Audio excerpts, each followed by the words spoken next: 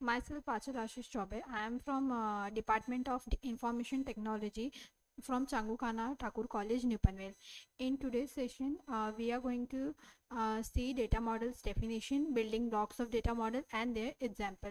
What is data model? Data model are the communication tool between the business person defining the requirements for the computer and technical people design and technical people in designing response of the requirement to the business person, and the data models are used to show the data needed by the business processes.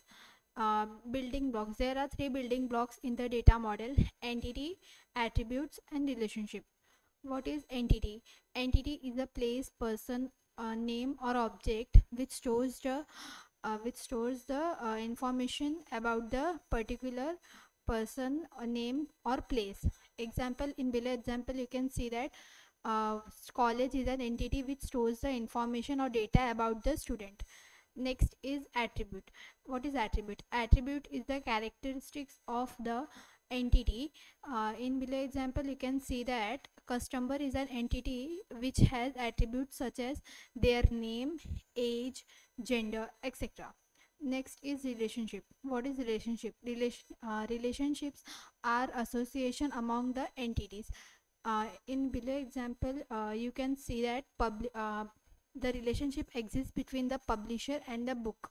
In below example, the relationship exists between the publisher and the book can be described as many books are published by many publisher.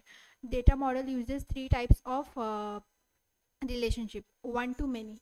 One to many, in this one entity is associated with another, at most one entity, in which in below example you can see that manager, the one to many relationship can be shown as below between the manager and the department. Example, one manager manages only one department. Next is one to many relationship.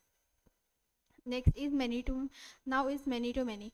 In this one entity is associated with many other entities, and in this you can see that in below example you can see that one department has many employees. Next is many to many entities.